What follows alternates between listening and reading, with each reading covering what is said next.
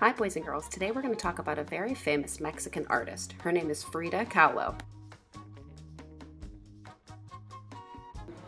Frida Kahlo is one of the most famous painters in Mexico.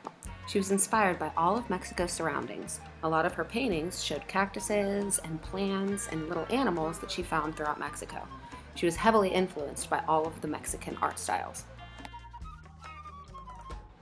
One of the oldest Mexican art styles is Mexican folk art. You can tell it's Mexican folk art because everything is handcrafted and they use very bold and bright colors and lots of shapes. Which brings us to our next project, a Mexican folk art cactus drawing. Our learning goal for this project is we're going to be producing work of art through drawing that utilizes types of lines, shapes, textures, and movement. Our learning target is I can use lines in my art and I can use space in my art. When we talk about using space in our art, we talk about the space of the picture. So we're going to be taking up the entire picture with our drawing of our cactus. Because the focus of our project is a drawing, a lot of the materials listed are optional. You will need something to draw on, whether it's a piece of paper, the back of an envelope, or a brown paper bag. You'll need something to write with. I recommend a pencil in case you make a mistake, you can erase your mistake. And then if you would like to add color to your picture, you can use markers, crayons, paint, pastels, or colored pencils.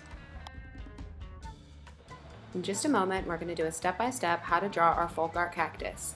In the meantime, if you'd like, you can find these directions under the Files tab and you can take a look at them on the computer, or you can print them out if it's easier to follow along that way.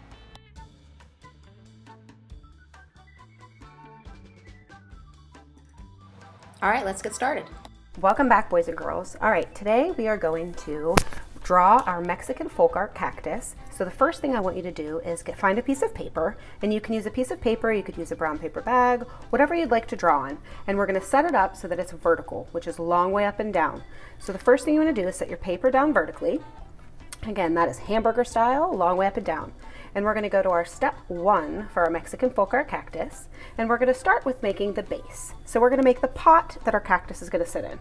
So the first thing that you do is kind of a two-part.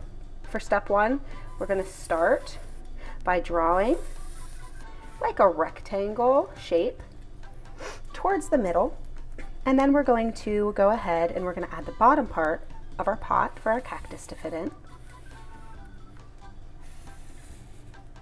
And remember, when we're working on this, we're doing a drawing, so we're going to make sure that we draw. If you want to use a marker, you can use a marker like I am, or you can use a pencil. I prefer you guys to use a pencil. Just in case you make a mistake, you can use your eraser. And remember, we're working with lines and the space. And when we talk about space, we're talking about the whole page. So I don't want you to make a little itty bitty pot. We want to make sure that we take up enough space, but we also want to leave space so we can add our big cactuses coming out. All right, so now we're ready for step 2. So step 2, we're going to add our first part of our cactus, which is just a big circular oval shape.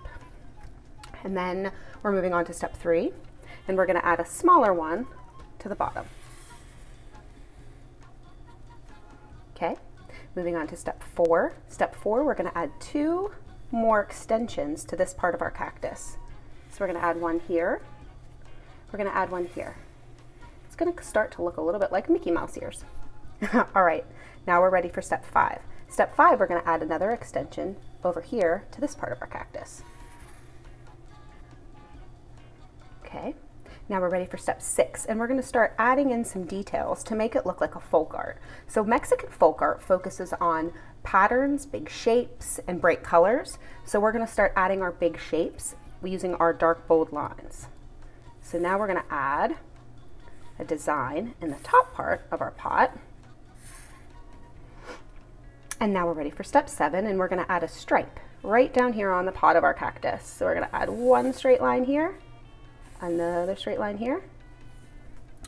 Moving on to step number 8, and we're going to add 3 circles inside our pot. So we're going to add 1 circle, 2 circles, and 3 circles. All right, now for the last step, for step number 9, we're just going to add and finish off some of our details. So right now it looks like our cactus is kind of floating in the air. We want to anchor him down to the table. So what we're going to do is we're going to add a line, and we're going to start at one end of the paper.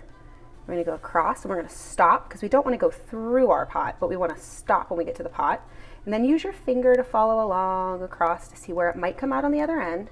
We're gonna start here and go all the way to the edge of the paper. Now it looks like it's sitting on something, so we've anchored it down.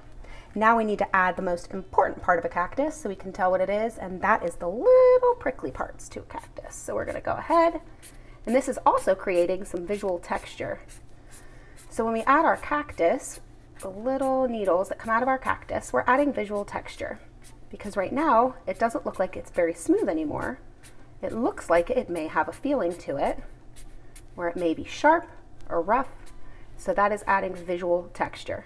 The reason it's visual is because if we touch it, right now with our hands, we can't feel anything because it's a piece of paper. So it's just a drawing of a piece of paper. If we were able to feel it, then that would be considered actual texture. But since we're just seeing it, it's visual. Okay, so we're gonna add some here. And now, since we are focusing on this just being a drawing, you do not have to add color unless you want to.